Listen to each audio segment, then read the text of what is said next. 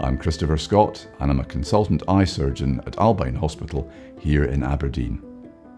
One of the procedures I offer here at Albyn Hospital is a laser capsulotomy.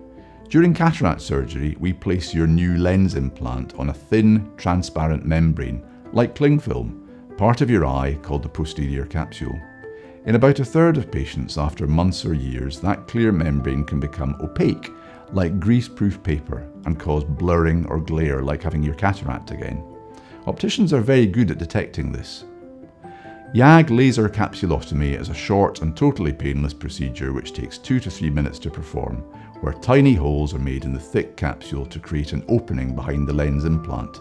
This permanently returns your vision to the way it was after your cataract surgery. It's safe and can usually be done at the same clinic consultation with me. There are no drops or restrictions afterwards, and you can get straight back to normal the next day. If you'd like to come and see me for a consultation, you can book in online or contact Albyn Hospital directly.